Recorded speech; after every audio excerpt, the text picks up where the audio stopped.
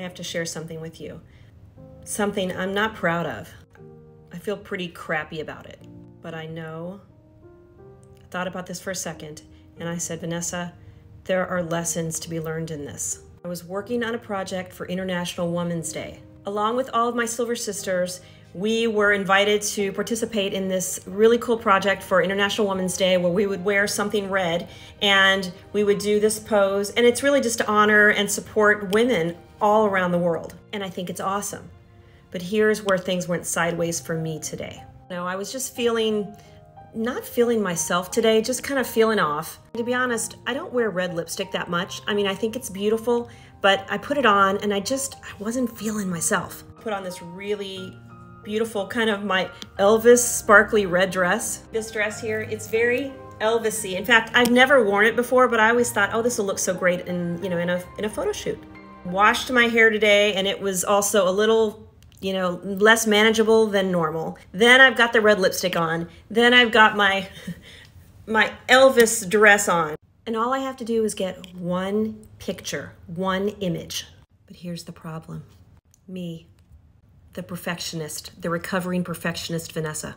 So I start about my bathroom taking pictures, trying to get, the right angle, put my phone on the timer, and it's just not working out. Liking the red lips, I'm not loving the red dress with the frizzy hair, the lighting wasn't right. I don't have anyone else here to take pictures for me, trying to set the timer every 3 seconds, and it's just stressing me out. I decide I'll move outside. I'll take pictures outside because natural light, that's the ticket. And then I realize the lighting's even worse outside right now. I know this is so stupid in the scope of things, but I was already committed. I have to get this damn picture done. And it should be joyful. This should be joyful.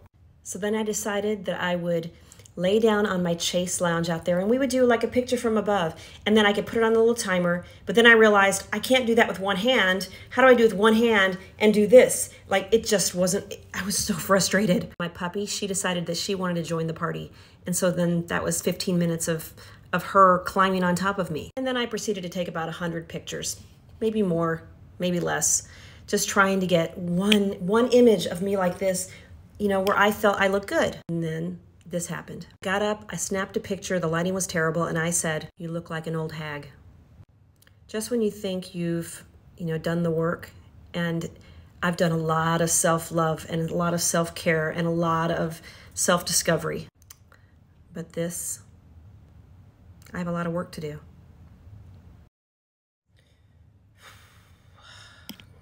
You know who can be the biggest bully in your life? Yourself. I was so mean to me. I'm not happy about that. Ugh, no one likes to be bullied, and it feels terrible when someone's mean to you.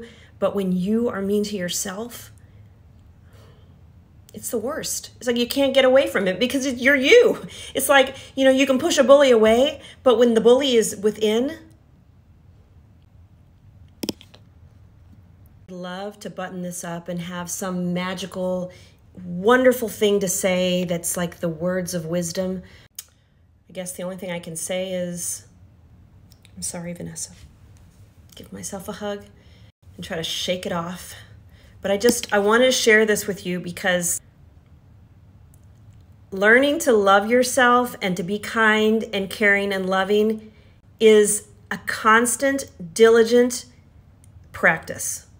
And the ego, any chance it gets, will show up and be rude and nasty in order to make you feel small, insignificant, not enough. In all honesty, the only old hag around here was my attitude at the moment. That was like, I was being an old hag to me. The ironic thing about all of this is this whole project, the red lips, was all about supporting and uplifting other women. And here I was tearing myself down.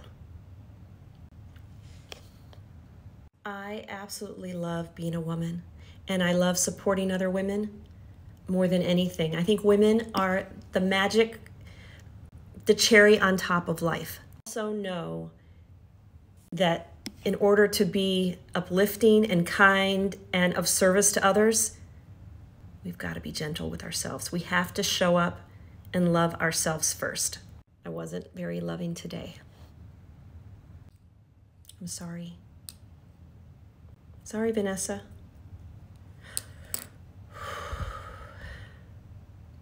Just gonna dust it off and try to do better next time.